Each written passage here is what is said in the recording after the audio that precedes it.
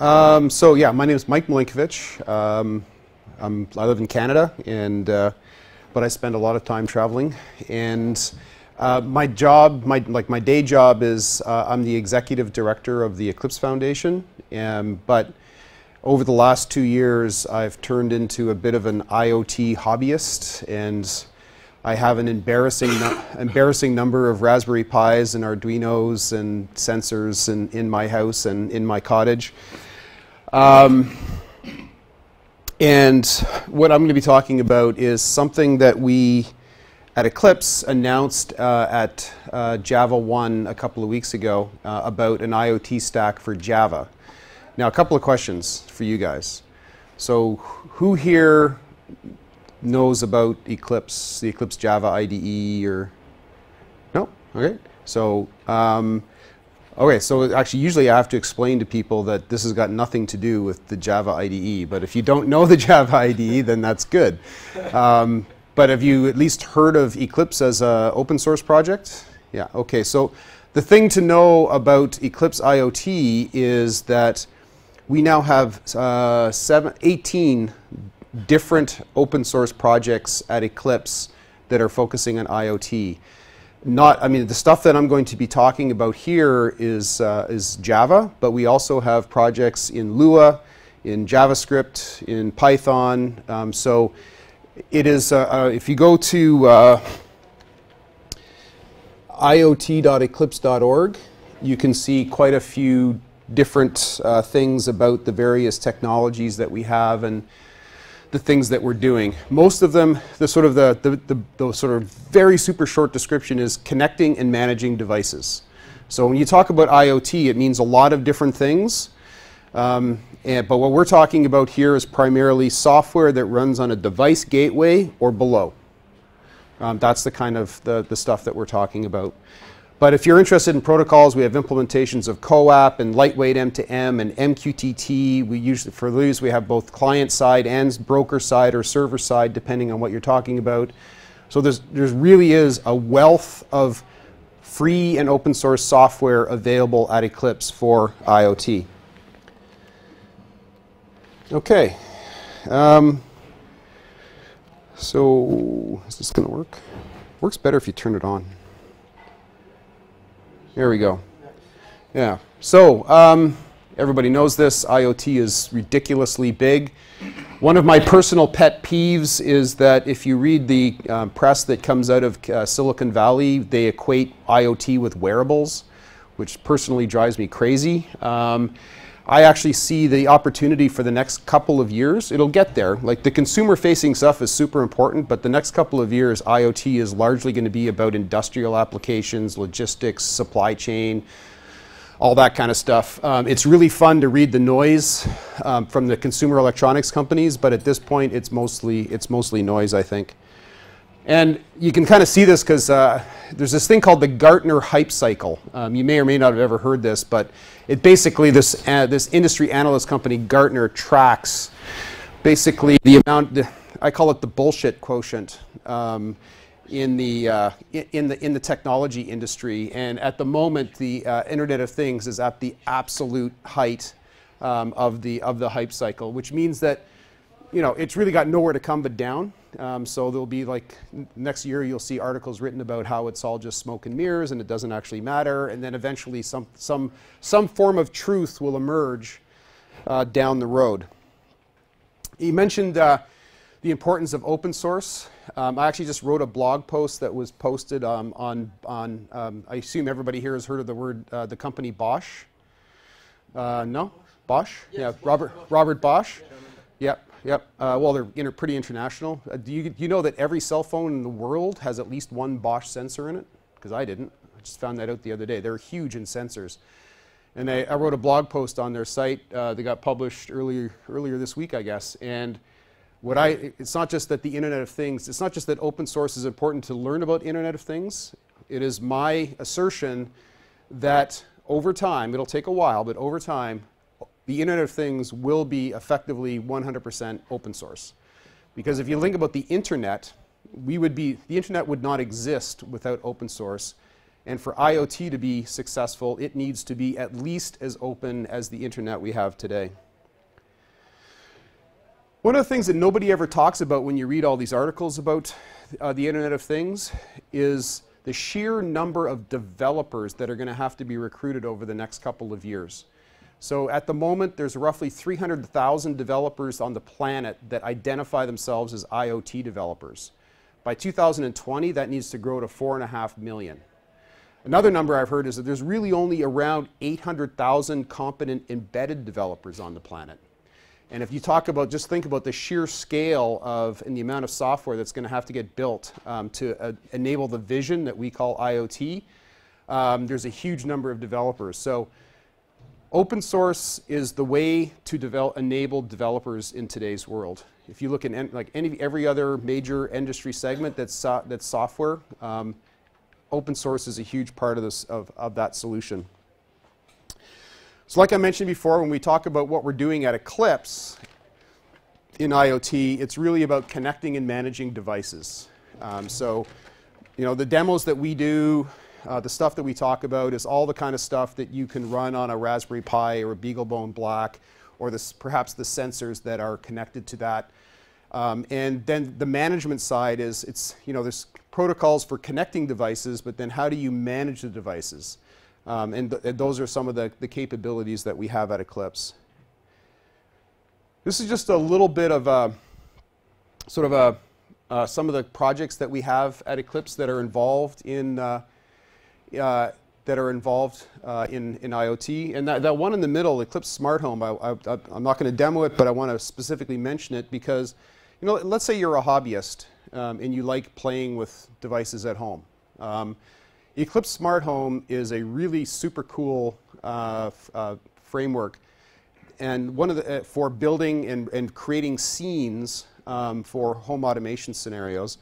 And the thing that's really super cool about it is they're related to this thing called OpenHAB, and at OpenHAB they have 95 different protocol adapters.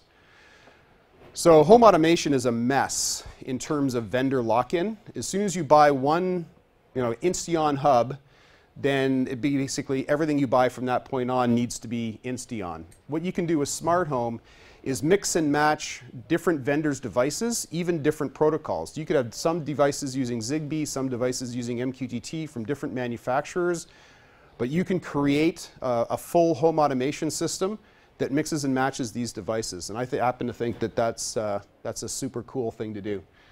And some of these other ones that we'll be talking about, including some of the protocol stuff.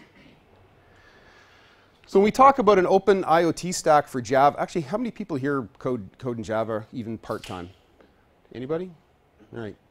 But I guess everybody's at least heard of it, right? So when we talk about coding an IoT in Java, obviously you start off with the VM. The next layer up is this thing called OSGI. What OSGI adds to Java is a modularity model, plus, and this is probably even more important, a model for provisioning new applications to a device. So when you're talking about managing devices, the ability to provision new versions of technology and new releases of technology onto a device becomes very important. Then we have IoT gateway services, and I'll actually walk through a demo of that. And for connectivity, we're not smart enough to declare any particular protocol a winner in the IoT space, but we do support 3 protocols today, and we're happy to add others to the mix down the road. And those 3 are MQTT, CoAP, and lightweight M2M. And the thing that's nice to know about those 3 protocols is, in the world of IoT protocols today, the vast majority of the names you will hear are proprietary. So things like Z-Wave, Zigbee, Insteon in the home automation space, and then there's a whole alphabet soup of SCADA protocols. Virtually every industry you talk about, there is some alphabet soup of proprietary protocols in there. Those 3 protocols are actually both the specification and the implementations are open, which is super important. And that's part of the reason why I predict that over time, variations of these protocols or protocols that have a similar level of openness are going to be the ones that win. And then finally, up at the solutions, we talk about things like home automation, factory automation. And so for those, so I just mentioned smart home, but we also have an equivalent project called Eclipse SCADA that has a Java and OSGI framework for building factory automation solutions. So when you talk about building an end-to-end IoT solution, what are you talking about? So you need actuators and sensors, you need a gateway, you need a cloud. Typically, you're going to be putting data into some cloud, and you need some user front end. User front end is either going to be something on a smartphone or something that's web-enabled. One of the things I read, which I think is actually true, is certainly on the consumer side, one of the enablements for the Internet of Things is the fact that most people today, at least in the Western world, are never more than 3 feet away from their smartphone, which means they actually have a handy device to give them access to the Internet of Things. So sensors and actuators, what do? Well, it's pretty simple. They sense the environment, and sometimes you can get them to do something. Could be as simple as turn on a light, but you're actually changing the environment in some way. So if you want to write code in Java today to do this kind of stuff, what are some of the libraries that you have available to you? So you can actually go sysfs directly, and the one that I'm going to be using here is a library called Pi4j that gives you a nice little Java library for accessing the GPIO and other buses that are on your Raspberry Pi. Or you can use something like Midlets on Java ME. So these are some of the choices that you have. We're actually working with Pi4j for the moment. There is actually a new device library coming from OpenJDK itself called Device.io that we'll probably switch to, but this is what we have at the moment. So some of the features, you've got complete access to the GPIOs on the Raspberry Pi. It's a mature code base that's been around for a long time. You got support for popular shields that run on top of the Raspberry Pi, and there's a nice community and lots of code samples around it. So it's pretty nice from that perspective. And just like sort of the hello world example in what a Java program for Pi4j looks like, instantiate it, create it,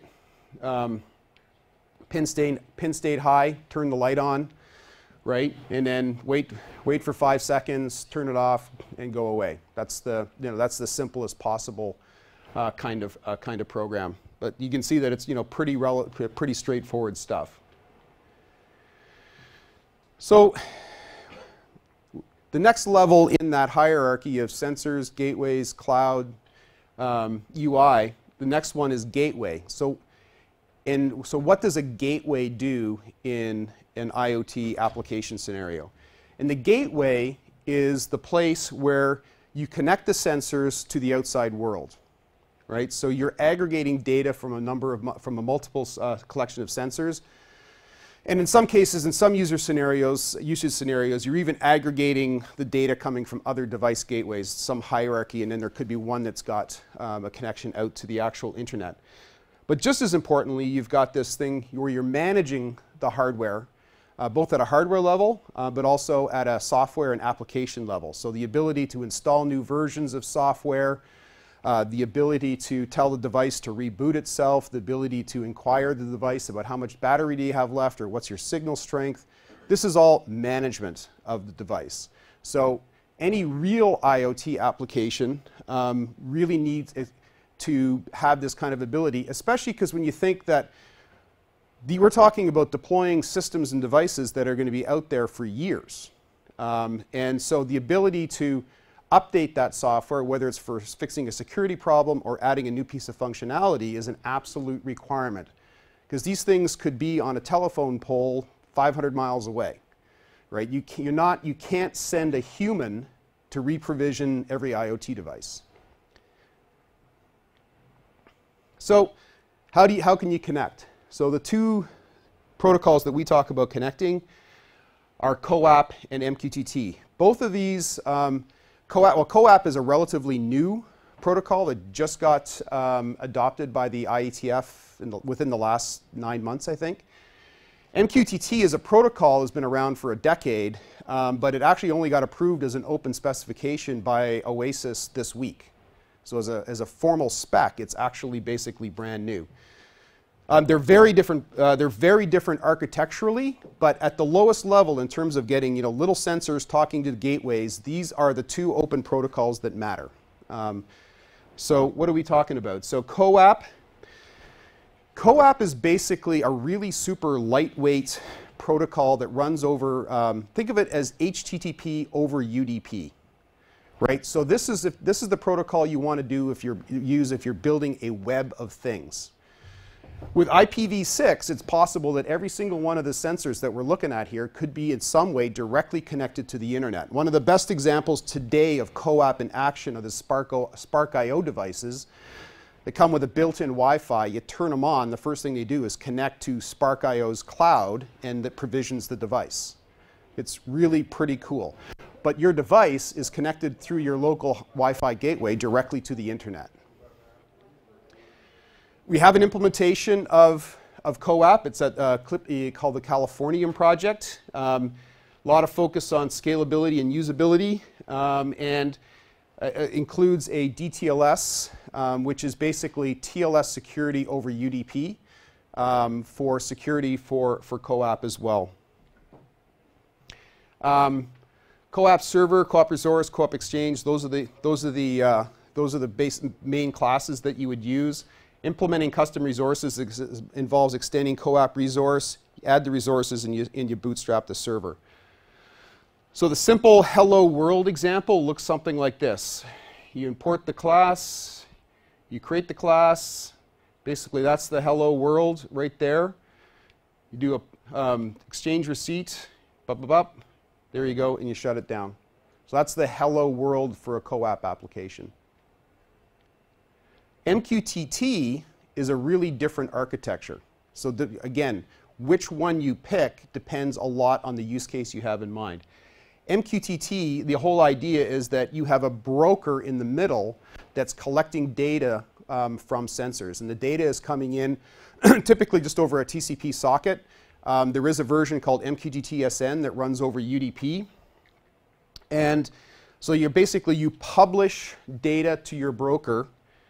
The first one was sub, which is subscribe. So it's a message passing style, publish and subscribe style protocol. So data gets published to a server, and then the server will distribute that data to every client that is subscribed to it. And you can do things like federate brokers, so you can have brokers filtering data and sending it further uphill in a federation of brokers. So again, you can see that that's quite a different architecture than CoAP. So Eclipse Paho is the project that implements the client side of MQTT. And there's multiple implementations there for Java, JavaScript. There's an Android one, C and C++, Objective-C, Go, Lua. I think there's a C# one coming down the pipe. So it's basically, if you have a device and you want to connect it using MQTT, Eclipse Paho is the place to come and get it. So what's a simple application look like? So I mentioned this earlier, is we actually have a sandbox server. Actually, we have one for CoAP as well. So if you're building a device just for fun and you want to have a server to talk to, you're happy to just come to either m2m.eclipse.org or iot.eclipse.org on port 1883, and away you go. So basically, generate the client, set the callback. You just basically, well, throw an exception if you want, but it's a topic and a message.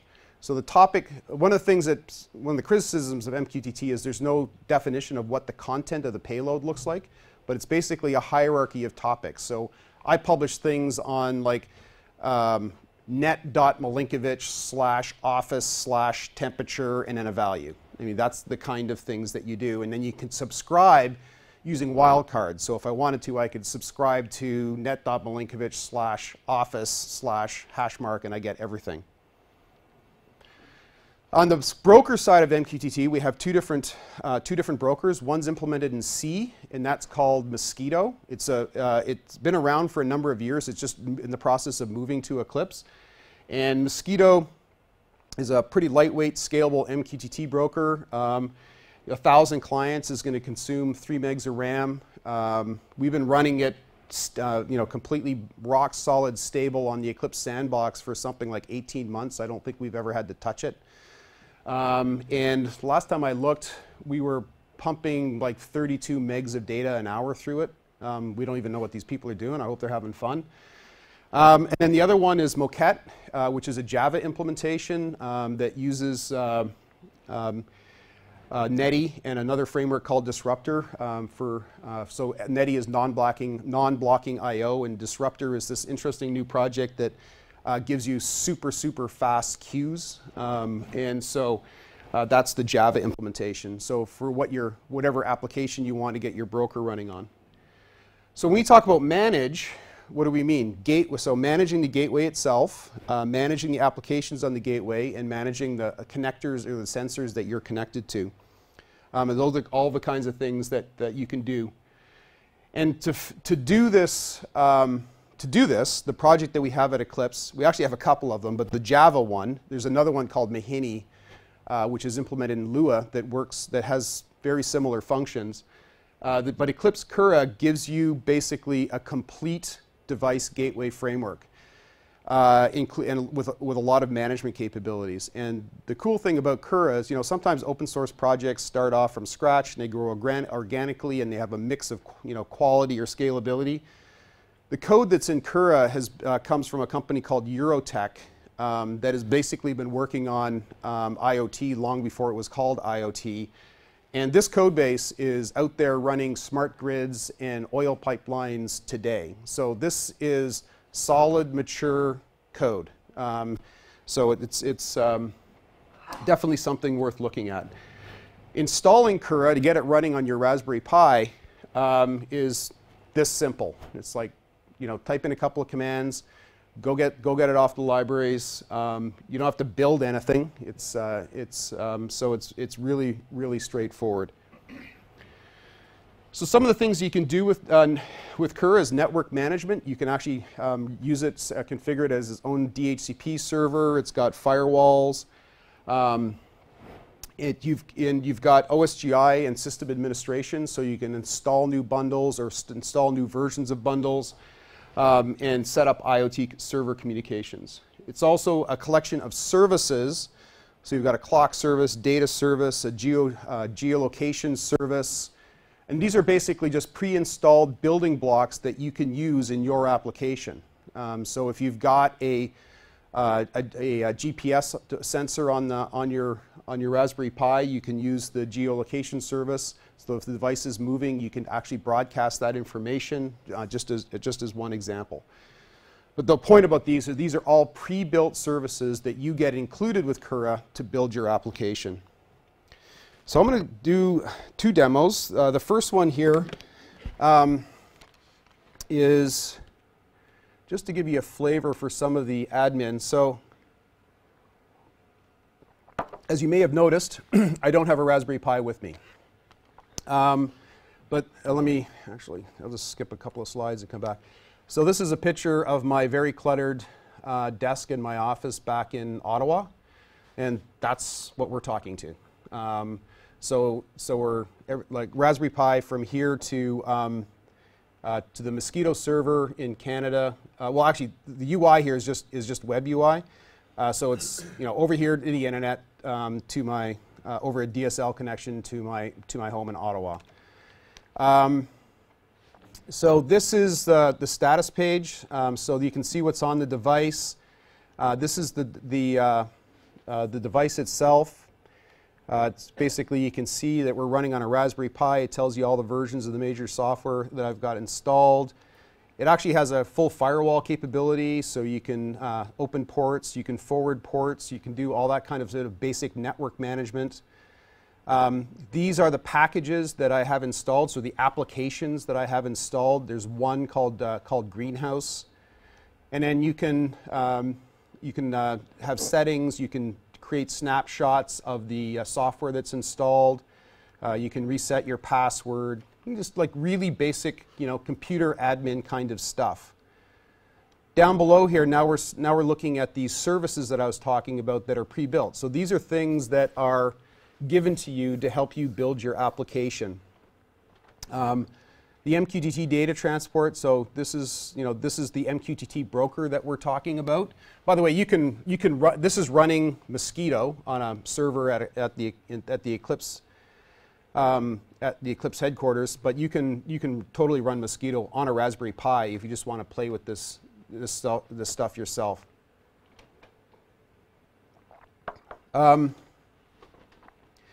And then this Greenhouse publisher is actually an application that I've installed. And what does it do? It's basically publishing data from my house, right? So I only have two things connected to the Raspberry Pi, which is just because we couldn't find, there's not as much of a wealth of devices for connecting directly to the GPIO as, say, Arduino. But we have a temperature and we have a light. You'll have to believe me when I say that when I click on that, a light just turned on, but sorry. Ta-da. Yeah, well, actually, so I saw a guy do a demo the other day that was hilarious. Sorry, where'd that go? Where what he did was he told everybody that was a webcam, and then he did another, then the next click, it was another picture of the light turned on, and he's like, everybody's like, that's pretty cool. And he goes, I gotcha. So I tried to do that, but it turns out that my picture editing capabilities are not up to snuff. Yeah, so that's the kinds of things that you can do. Actually, yeah, I'll skip that. You can actually, there's some other tools where you can actually monitor exactly all of the MQTT messages that are being sent. It's a UI that comes from Paho. It's actually pretty cool. Yeah, so that's sort of the management capabilities that you've got with Kura. So then the next thing I want to, whoops. So then a practical example. So we just looked at that greenhouse example. So how does that actually work? So it's reading device or sensor data and actuator data off of the GPIOs and the Raspberry Pi. It's using this Greenhouse publisher component, and if you actually look at the code, it's ridiculously simple. Most of it was actually generated. And exposes a listener, exposes some configuration metadata, so you can configure it through the user interface, and that's pretty much it.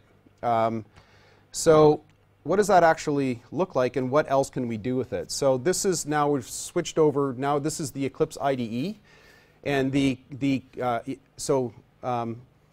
kind of two ways to deal with the applications that are running on the Raspberry Pi. What I showed you is going through the web console. The other thing you can do is you can set up your Eclipse IDE so you can work directly and remotely on your Raspberry Pi from inside your IDE. So the first thing I'm going to do is I'm going to connect to the framework.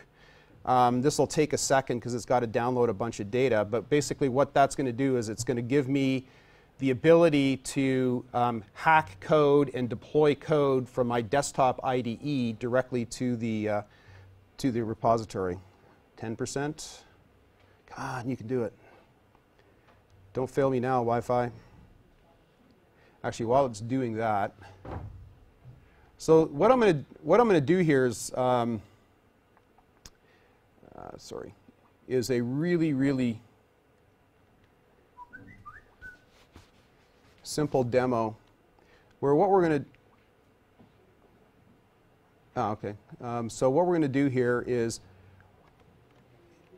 if we go back here, all right, these are the properties that you can edit on the Greenhouse publisher, and we're going to add a property and then redeploy the bundle to the device.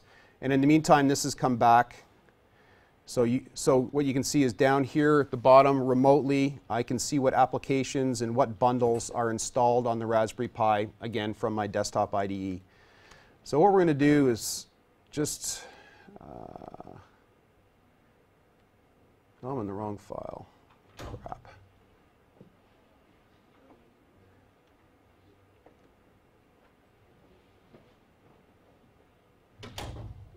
Oops. There we go.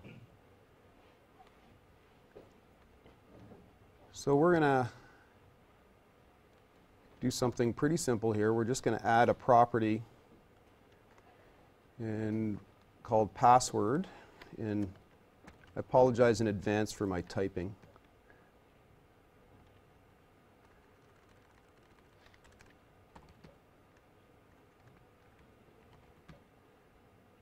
Zero.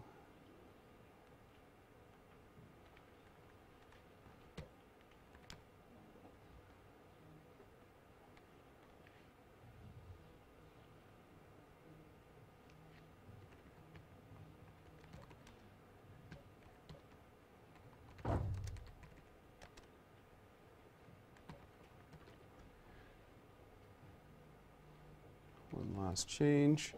All right, so that's it. So then after we've done that,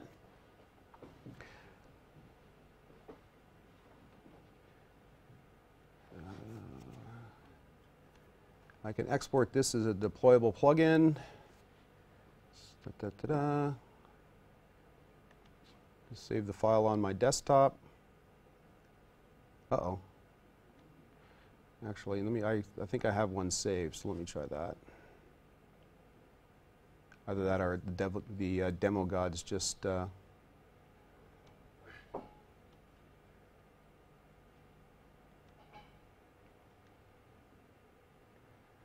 let's see what happens if we do this.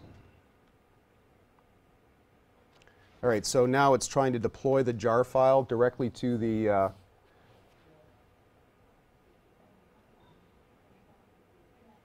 and it's taken a while.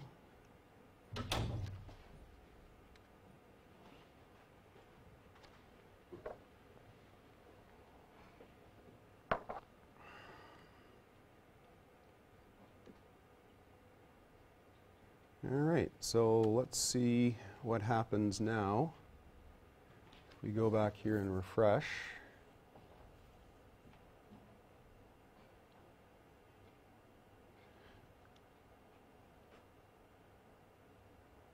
Sometimes it takes a second because it has to restart the bundle.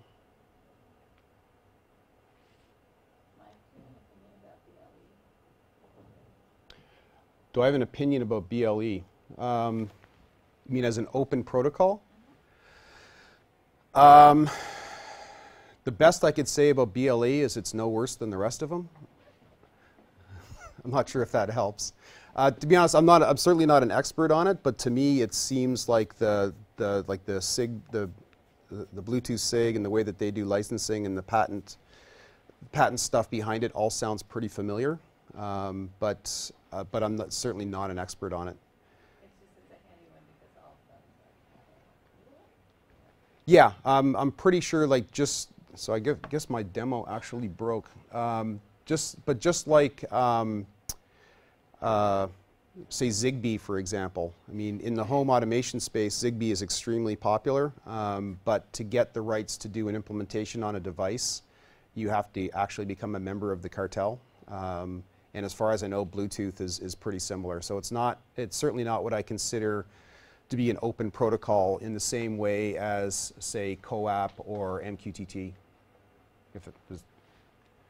So I guess the demo gods are not on my side today. No, broke. All right. So let's a couple more slides before we're done. So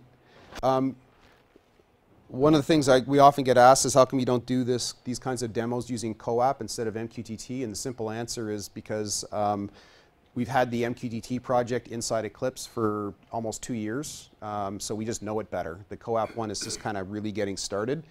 But we are in the process of adding CoAP service to Kura, so you'll be able to use CoAP with Kura in exactly the same way that you can use MQTT, or with the same ease. Of course, for end user interactions, I mean, I showed you that really simple little web thing. You can obviously do that. I do a bunch of other demos where I build and deploy an Android application to my tablet. That's pretty simple. You can build Android stuff that reads the MQTT data. There's libraries available for that. I think there's some coming for CoAP. So all of that is pretty straightforward to do. It's typical UI kind of stuff.